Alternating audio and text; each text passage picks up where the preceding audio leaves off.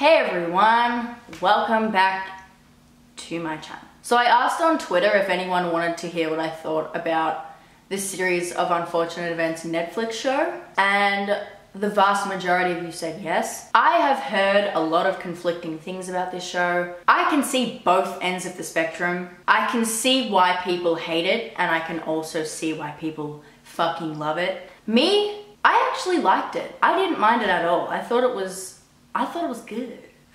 I thought it was good. I'm guessing majority of the people who don't like it didn't like the way that the mood of the series has kind of shifted into a more family-friendly, more upbeat kind of vibe, you know what I mean? The books are a lot more dark and gloomy and serious, whereas the show 100% is a lot more comedic, I guess. I don't have an issue with that though, because keep in mind that the show is targeted towards children. Yes, there will be like older viewers, but at the end of the day, 100% I understand why they had to make it more appealing to a younger audience. The reason I think I liked it so much is because I thought if I was watching this as an 8-year-old, I would fucking love this show. What do I like better, the show or the movie? There are definitely aspects of the show that are a lot better than the movie, and definitely parts of the movie that are a lot better than the show. So if you haven't watched the show yet, go fucking watch the show before you watch this video. What are you doing? It's literally like 8 episodes, and then come back, okay? So each book is split into 2 parts, and I really like that because it meant that they weren't gonna have to cut so much out like they had to do in the movie. The show is definitely a lot more faithful to the book series than the movie was. The first 2 episodes are about The Bad Beginning, which is the first book in the series. Now, right off the bat, the first thing I noticed was the theme song. When I first heard the theme song, not gonna lie, I hated it. I thought it just would...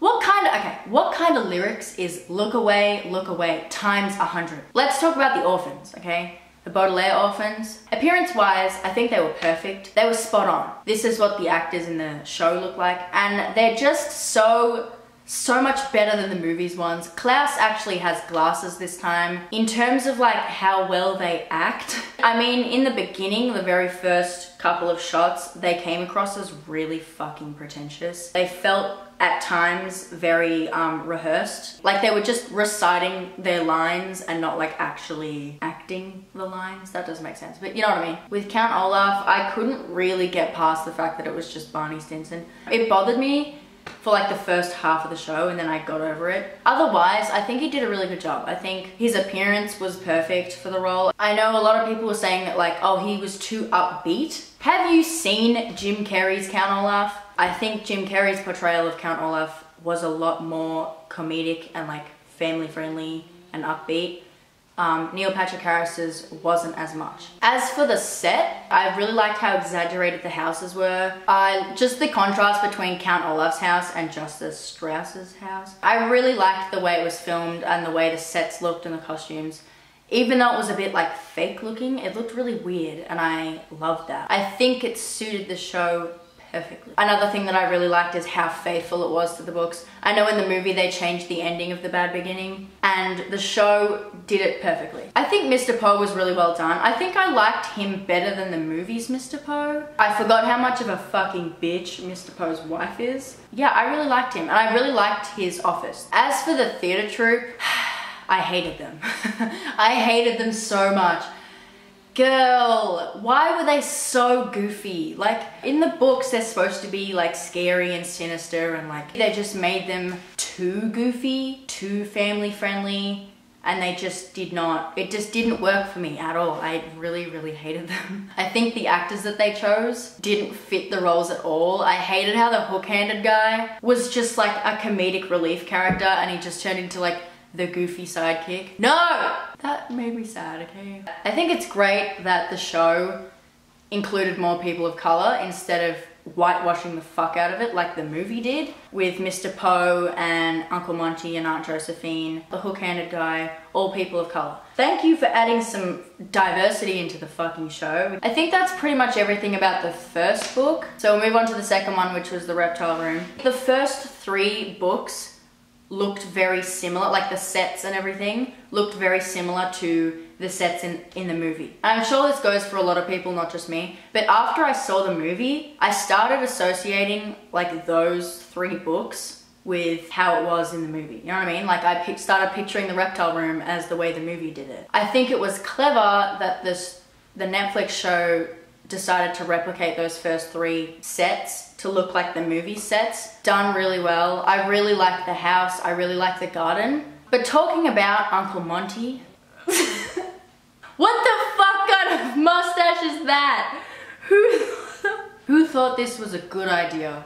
I'm sorry, but if you have this kind of facial hair, reevaluate everything. His mustache was fucking stupid, okay? Pretty much the only thing that I can think of about Uncle Monty. Now, as for Stefano, I don't understand how nobody caught on that like he was wearing a disguise, because how the fuck could you not figure out that this person is wearing a disguise? I mean, although the show's version is really ridiculous, to be fair, it was accurate to the books. In the book, Stefano is described as having a bald head and a long ass beard with like no eyebrows and like big goofy glasses. Whereas the movie took a more like realistic approach. The movie just gave him like a creepy ass mustache and like a fucked up comb over hairdo. And Neil Patrick Harris's Stefano is a lot more goofy, definitely. When the snake bites the kid on the face, in the movie they actually like CGI'd it biting the kid's face. But in the show they just kind of had the snake like go at the camera and then it like went black. And I think that was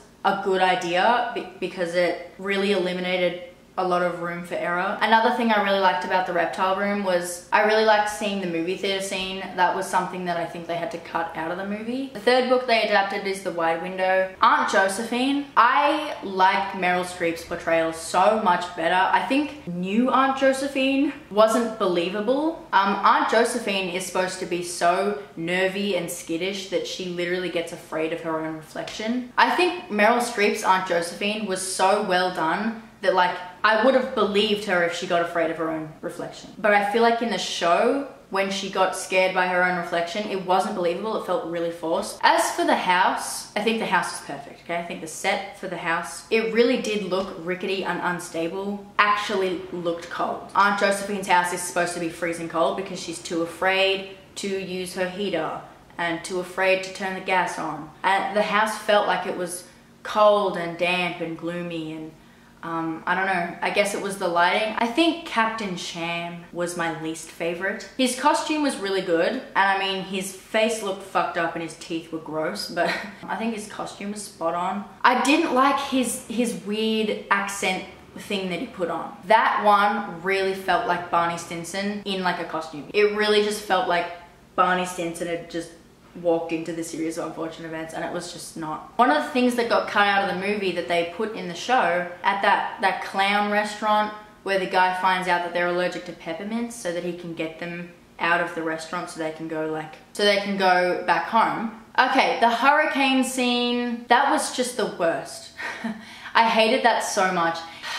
It was just too much. It was really, really fake, and it was so over the top and like ridiculous. So CGI and like so fake. Oh my god, it was just horrible. It was just horrible. It was a mess.